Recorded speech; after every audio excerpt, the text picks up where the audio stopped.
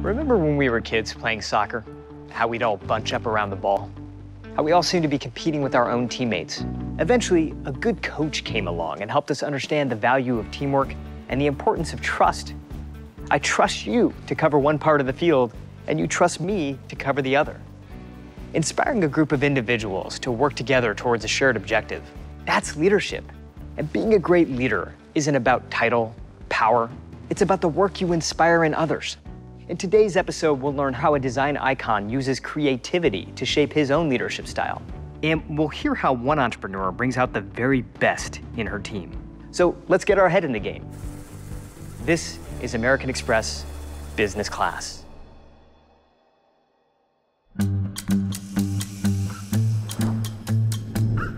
Hey, Jonathan. How are you? Good to see you. Great to see you. Jonathan Adler's passion for pottery started at summer camp when he was only 12 years old.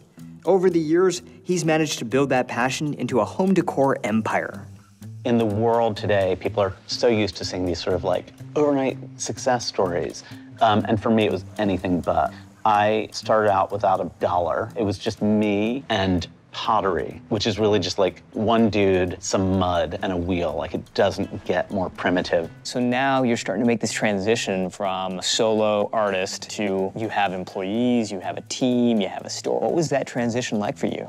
One of the biggest hurdles I ever faced was being able to surrender that control from something as small and intimate as surrendering control of making a pot to surrendering control of, like, you know, huge business decisions to people who you trust. Have found people who are brilliant at what they do, and I trust them to do it well. So as business has grown, how has your role as a leader changed? The most important thing is that the leader and the led all feel like they're in it together.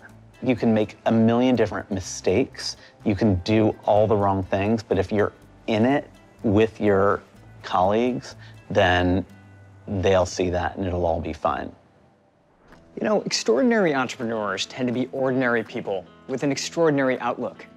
There's never a question about what drives them. Their why is always clear. As business owners, we always have to take time to consider our why. Because once we've done that work, we can clearly communicate it to others so that there's a shared sense of purpose. You know, when people are financially invested, they're eager for a return. But when they're emotionally invested, they're eager to contribute. In the United States, tens of millions of people experience food insecurity. Yet each year, over 70 billion pounds of edible food goes to waste. In the words of our next entrepreneur, solving hunger is not a question of scarcity. It's a matter of logistics. I started Goodr really from a place of organic caring. And the idea really just came to me from driving downtown and seeing hundreds of people living on the streets. And I felt compelled to want to do something, and I figured I could cook. I was couponing, taking $5 and $10 donations and piecing it together to make a meal for 500 people. And I started to think it would be so cool if I could get this food donated. And I Googled, you know, what happens to extra food at the end of the night. And that's when I learned about food waste. Jasmine approached various businesses that at the end of the day had leftover food that they were paying companies to take to waste centers, but could now be distributed by Goodr into the community. For her mission to have any chance at success, Jasmine needs every one of her employees working together as a team. Fortunately, she's a passionate motivator who knows the value of having a common goal. I want to be someone that people just feel really relatable to. You want to be approachable. I never want anyone to be afraid to come to me with anything. Being a good leader, you have to listen, and you have to know the kind of people that you're leading and what's going to actually drive them to be the best that they could be. But as Jasmine knows, leadership is more than just about motivating your team. It's about setting up the right process and getting out of the way, empowering your staff to do the work and become leaders themselves. I like to give people opportunities to prove themselves. And I felt like a lot of times in my past jobs, leaders never did that. And I think that that's something I try and do a lot, is give people opportunities to shine.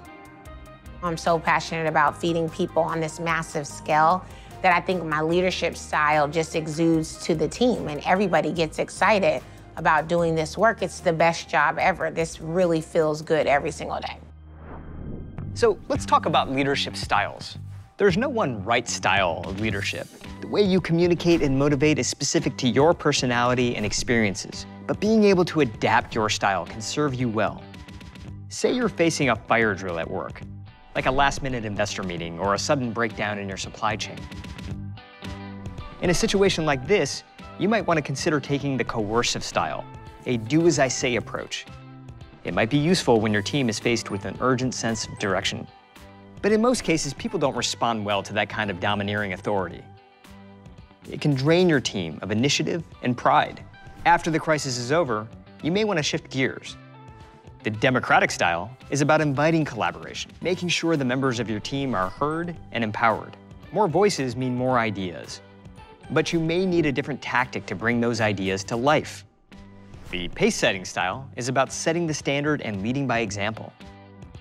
It's always good for morale when the leader digs in. Leadership is more than just getting people to care about the bottom line. It's about letting them know they're an essential part of the mission. And for all of Jasmine's talent and energy, she's not going to solve a hunger crisis by herself. She needs a team that believes in the company's purpose, like it's their own. And Jonathan Adler knew he had to build the team he could trust to allow him to surrender control and help his company grow even bigger. True leaders make us realize that we're more than just individuals on a field. We're a group of people coming together that can't win unless we're working together as a team.